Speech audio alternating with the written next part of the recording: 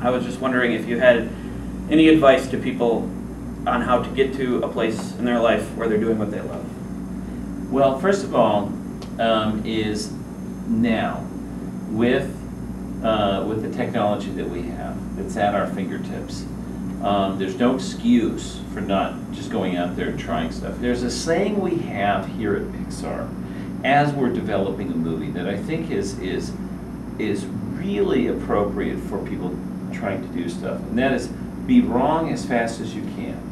So often, people, when they're doing something, they're so they wanted to get it perfect, and they don't ever want to show it to somebody. Get some friends and colleagues that really want to kind of help you out. That's how we do it here at Pixar.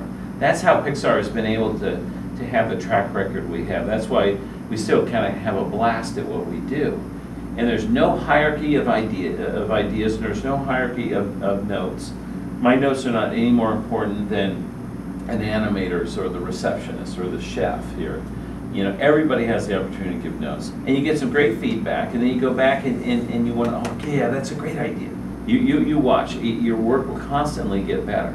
So to me, it's just kind of get out there, do it, and just in rough it out in some way, like in animation we call it blocking, or a rough cut in editing or something like that. Go out and create, My mother, I was blessed with being raised in a family where my mother was an art teacher.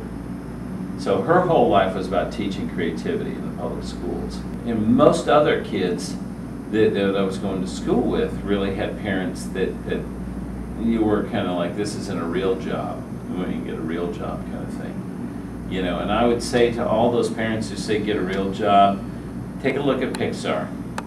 It's definitely a real job. It's really successful. And you know what? And it's super fun too. And I didn't listen to these people either, and I'm sitting next to John Lasseter. So well, I think you're a great example.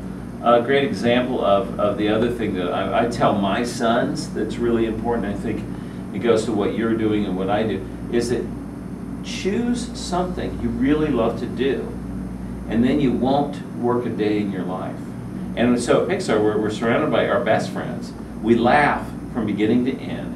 Don't we, Robin? Yeah, we do. I mean, we laugh hysterically. If we worked on a road crew, we get home, our wives would go, honey, put your feet up. I'll keep the kids away from you, and let me cook dinner for you. Don't worry about doing the dishes. Right? They know we have a blast all day, and we're laughing. They get home, okay, your turn with the kids, and you're doing the dishes and all like that, and it's like, but we did work really hard. So the lesson is to act like it's really hard. Yeah, but find something you love to do, because you'll never work a day in your life, and have a blast, and do it. Don't sit around and talk about that I want to do this. Do it. Right. Thank you. That was great. So who do I talk to animate an episode of Wheezy Waiter? To talk to? I don't think you have the budget. Really, sorry for Pixar. But anyway, all right. But Thanks. anyway, keep going, man. Thank you. Thank you. Thanks for being here. Nice to meet you. You bet.